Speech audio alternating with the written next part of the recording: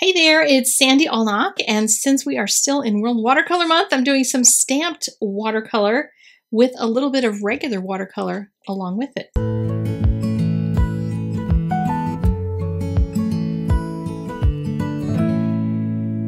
We're partway through World Watercolor Month, and I'm going to celebrate a little bit more watercolor here on my YouTube channel with some art impressions. And every year we do July as World Watercolor Month. And yes, stamped watercolor counts. So if you like to do these art impression stamps, then you could do them and hashtag your work on Instagram with World Watercolor Month and maybe join in the fun and see what other people are doing and let them see your work. I'm starting by taking this large cabin. There's two cabins in the stamp set, and I'm going to stamp one of them kind of in the lower third of the picture. And I'm going to make a deep in the forest kind of cabin because that's where I would like to be right now. It would be nice to take a vacation. I haven't had a vacation in like, oh gosh, maybe last spring, and we're already in this summer. So it's been a while since I've done anything fun like that. And a cabin seems like a good safe place to go during a pandemic. So yeah, it would be nice. So I'm going to paint one instead. And these cabins, there's two of them, and they each have a little place for painting in other features. So there's some window boxes here where you can stamp in some flowers, and I will be adding a little bit of that. But I'm taking my brush with just some water on it after using some brown and black on the cabin itself. And then on the freezer paper that I have underneath, you can work on a plate or a tile or whatever kind of palette thing you want, scribble off some color, and preparing that color with a couple of different greens for what I'm going to do in a few minutes. But I'm taking some of the other flowers I have from a whole bunch of different sets. And I have a giant collection of them that I have put into cases where all my flowers are together and stuff. I have other videos that talk about how I store them and things that I will link you to at the end and down in the description so you can see more about them. And I'm just going to stamp a whole bunch of greenery because I want this to be a really kind of deep, thick forest. And I'm speeding this up because this could take forever. This is actually a grass stamp that I'm using, but literally when you're doing these kinds of things, you're making a forest, you can use any of the florals or grasses almost to make something that looks like trees. So I'm just kind of putting a couple of different greens. The same three greens that I have scribbled onto the freezer paper are stamped all over the background now. I wanted some of the greens, of course, to be sort of like moss and things on the roof. So I have some of that color that I picked up to move over. And anytime that I run into a spot where I didn't get enough ink stamped on, I can just take my brush and touch some of that color and use it as a palette. And I'm going to spread the color around in all different kinds of directions, leaving some of it, you know, not worrying about making it absolutely perfectly melted out. I am working on some Arches cold pressed paper.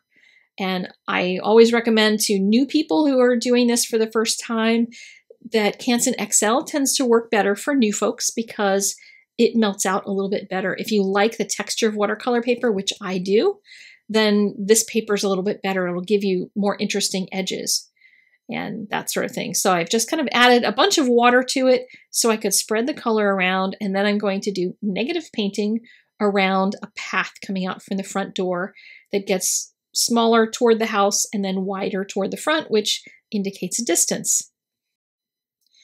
And then I'm going to add in a little bit of detail into the windows using some black marker that I scribbled up there with my greens so that I could get a little more contrast in that. Now, if you're going to leave your cabin just like this, you might want more detail in it than I'm getting. I wanted it to be a little bit loose, a little bit broken because of the rest of what I'm going to do. So I'm going to take, again, another type of grass stamp and just stamp it all over. But I'm going to focus on putting more of the color on the two sides. I want it to feel like there's an opening right above the cabin where the sun is coming through, and I want dark color around the outside edges. So I'm getting this kind of weird texture thing for right now that is going to look gorgeous in just a few minutes. And there's no way to know what it's going to look like until you do it. So I didn't know that this was how it was going to come out And it really stunned me that it came out so perfectly, but I didn't know that before I started. That's one of the things about stamped watercolor or watercolor in general. You don't know what you're going to love until you see it and you love it and you're like, wow, that was amazing. And that's what happened here. These ended up looking so tree-like, and it was grasses that I used. So if you've got a bunch of Art Impressions watercolor stamps, you can use a lot of different things. Be creative in how you think through what you're going to actually paint onto your picture.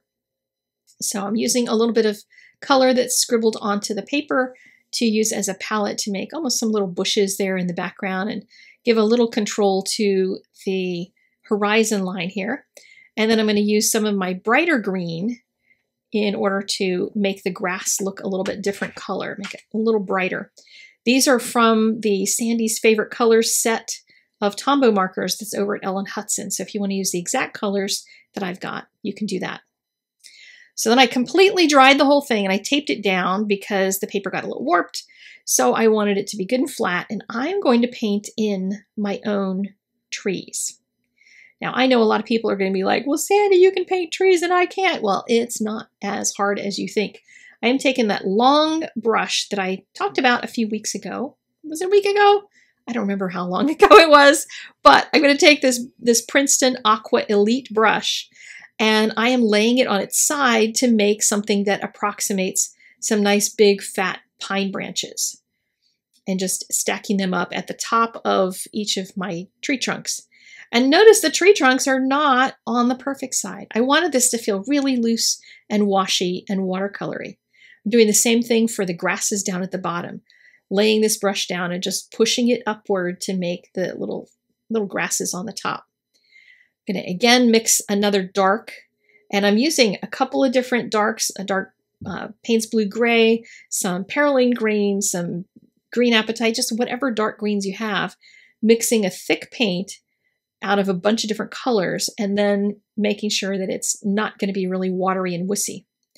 And then each one of these stands of trees is going to be darker than what's behind it, which means it's going to look like these are in the front and everything else is way far in the distance.